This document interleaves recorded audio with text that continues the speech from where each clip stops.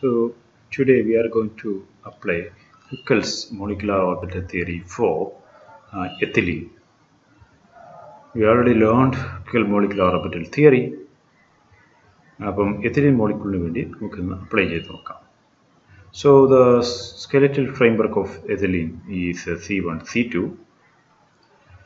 So the expression for the Huckel molecular orbital is psi is equal to A1 P1 plus A2 P2, where P1 and P2 are the p set atomic orbitals of C1 and C2. See, ഇവിടെ A1 and A2 എന്ന് പറയുന്ന രണ്ട് coefficients ഉണ്ട്, and we have to find out the values of these coefficients, and we will get different sets of values for these coefficients. അപ്പോൾ ഈ പല sets of coefficients കിട്ടിയതിന് ശേഷം we will have two expressions for psi. One will be for the bonding Huckel molecular orbital and another one for the anti-bonding Huckel molecular orbital.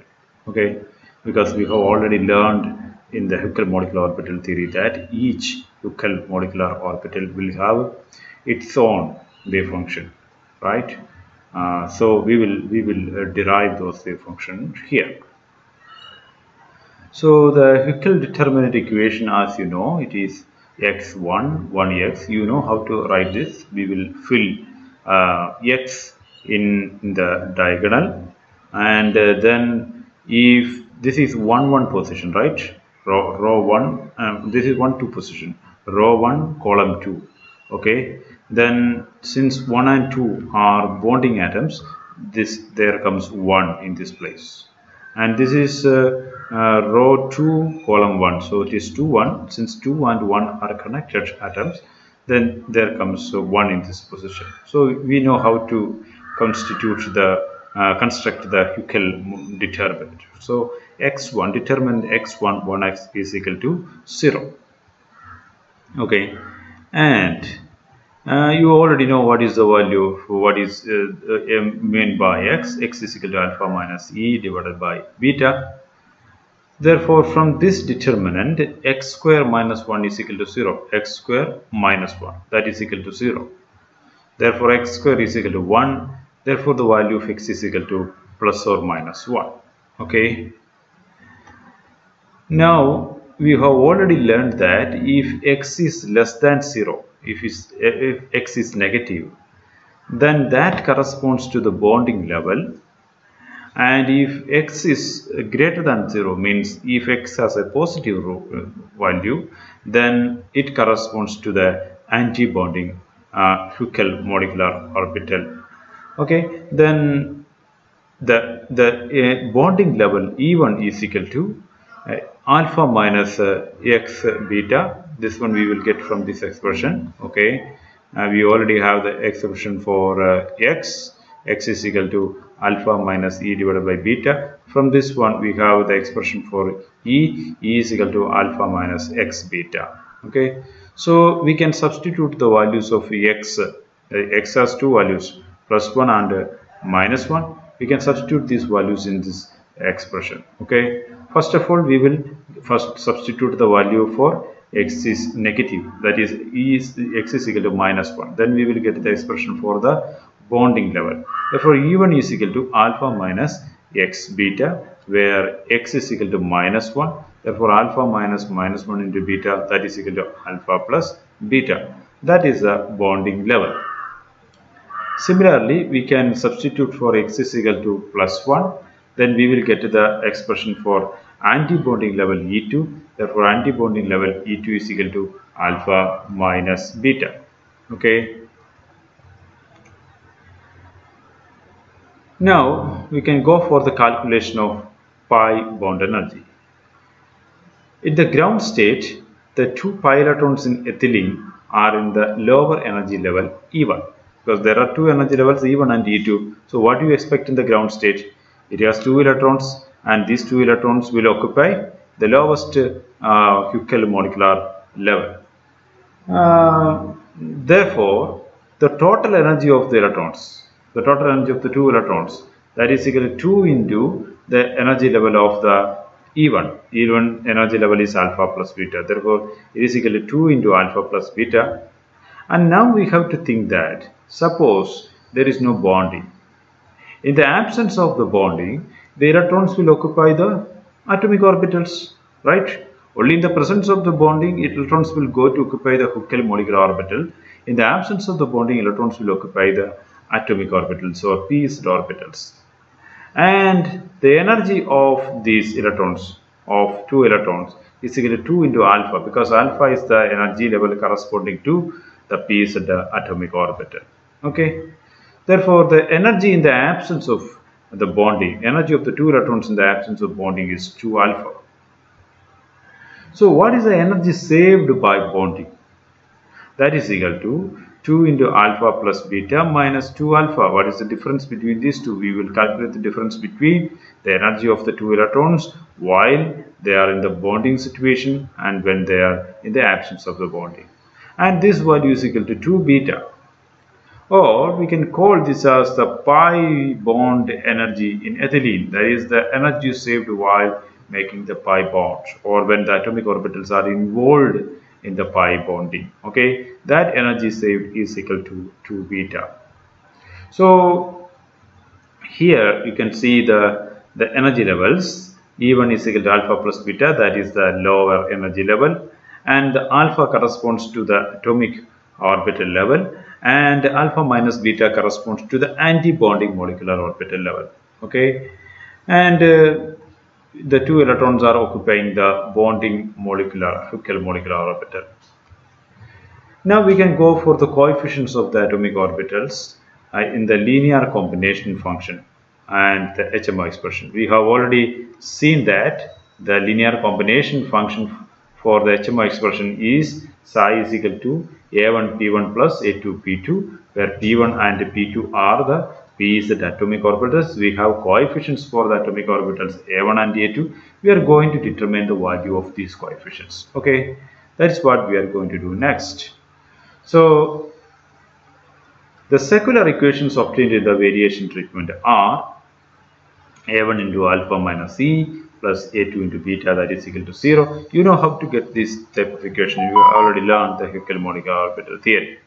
And the second one is A1 into beta plus A2 into alpha minus E is equal to 0. Or simply you can write A1x plus A2 is equal to 0 and A1 plus A2x is equal to 0. Corresponding to this only we have written the Hückel determinant. Okay. Okay. So these are the secular equations. From these secular equations, we are going for bonding level E1. We know that for bonding level E1, we know that x is equal to minus 1, and from this equation number 1, okay, we can substitute the value of minus 1 here. Okay, this is equation 1. A1x plus A2 is equal to 0. So I am going to substitute the value of x here. So it is minus A1, because A1 into minus 1 plus A2 is equal to 0, or from this one we can write A1 is equal to A2. Okay, so from here we understood that A1 and A2, these are the relative values of A1 and A2. Now in order to get the absolute values, we are going to apply the normalization condition for the Hückel molecular orbital expression. From the normalization condition, we can prove that A1 square plus A2 square is equal to 1. Okay, so you have already learned this in the variation theorem. That's why I'm not going to the details of that. So from the normalization condition, A1 square plus A2 square is equal to 1. It means that A1 square plus A1 square, because A1 is equal to A2, or is equal to 1, or 2A1 square is equal to 1, and A1 square is equal to 1 by 2. Therefore, A1 is equal to root of 1 by 2. Okay, and therefore A1 is equal to A2 is equal to root 1 by 2. We have obtained the value of A1 and A2. Now what we can do? So we can substitute the value of A1 and A2 in the Hückel molecular orbital expression for psi 1. Psi 1 is equal to 1 by root 2 into P1 plus P2, and this is for the bonding molecular orbital, because we obtained this condition of A1 is equal to A2, which is equal to 1 by root 2 for X is equal to -1, which corresponds to the bonding level. Therefore, the expression for the bonding equimolecular orbital is equal to, that is psi 1 is equal to 1 divided by root 2 into P1 plus P2. Okay, we just substituted the value of A1 and A2 in our psi expression. That's all. And now for anti-bonding level E2, for the anti-bonding level E2, X is equal to +1. Therefore, we can substitute the value of X is equal to +1 in the equation number 1. Then we will get A1 plus A2 is equal to 0. Okay, it means that A1 is equal to -A2. These are the relative values of A1 and A2. And in order to get the absolute value, we go for the normalization condition again. From the normalization condition, A1 square plus A2 square is equal to 1. And we substitute for A2 here, that is A1 square plus -A1, because A2 is equal to -A1 square is equal to 1, that is 2A1 square is equal to 1, or A1 is equal to 1 divided by root 2. Okay, therefore A2 is equal to -1 divided by root 2, because A1 is equal to -A2, therefore A2 is equal to -1 divided by root 2. So now we can substitute the value of A1 and A2 in the psi expression, then we will get psi 2. Psi 2 is the molecular orbital corresponding to the anti-bonding level. Okay, that is equal to A1 P1 plus A2 P2. Here A1 is equal to 1 by root 2 and A2 is equal to -1 by root 2. Therefore, psi 2 is equal to 1 by root 2 P1 minus 1 by root 2 P2. Okay, therefore, we have the expression for psi 2, that is equal to 1 divided by root 2 into P1 minus P2. Now we have two expressions, that is psi 1 is equal to 1 by root 2 into P1 plus P2, and psi 2 is equal to 1 by root 2 into P1 minus P2. Okay. So these are the expression for the equimolecular orbitals corresponding to the bonding and anti-bonding levels. Now we can look into the graphical representation of this psi 1 and psi 2. Okay, you may be remembering the expression for psi 1, that is 1 by root 2 into P1 plus P2. So if we are plot this psi 1, then we get a plot like this. Here is the axis which includes C1 and C2. Okay, and these are the points corresponding to C1 and C2. Then we can plot the psi value here. Okay, so the value psi is like this. It will have a maximum at C1. And then it will have a maximum at C2 also. Okay, and these are you can look at the expression that actually what is happening there, psi 1 and psi 2 are P1 and P2 are added up here, right? For psi 1, P1 and P2 are added up. So in the midpoint, okay, means in the midpoint of the two atoms, there psi 1 and psi 2 are added up. Actually, this density, electron density, should come down like this. So wave function should come down like this in both sides of C1 and C2, but it is being added up here. P1 and P2 are added up here. That's why it has a definitely good value here. Okay, so actually what you can understand from here is that the electron density actually is being added up in between the two atoms, or this corresponds to a bonding situation. The electron density built up between the two atoms, so it's a bonding situation.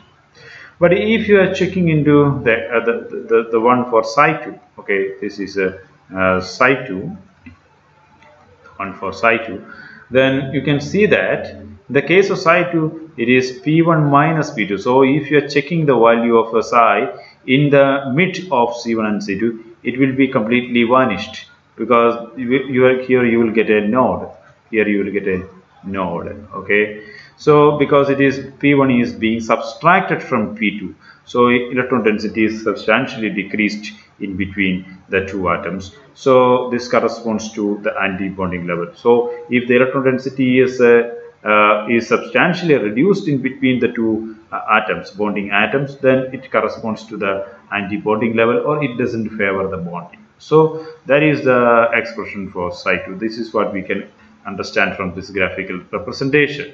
So if you are looking into the three-dimensional representation, you can see that this is the bonding psi 1. So it has two lobes, positive and negative. Actually, this plus and minus represents the sign of the wave function. Okay, so it is being concentrated in between the two atoms. and this corresponds to the anti-bonding. Anti-bonding has a nodal plane here, and this line actually represents the nodal plane. Okay, so the electron density is concentrated at C1 and C2, and in between C1 and C2 the electron density is nil, so that corresponds to the anti-bonding level. Okay, so we have successfully applied Huckel molecular orbital theory for a simple molecule ethylene. Okay, I hope you understood this, and if you have any doubt, don't hesitate to ask me. Thank you for watching and stay tuned.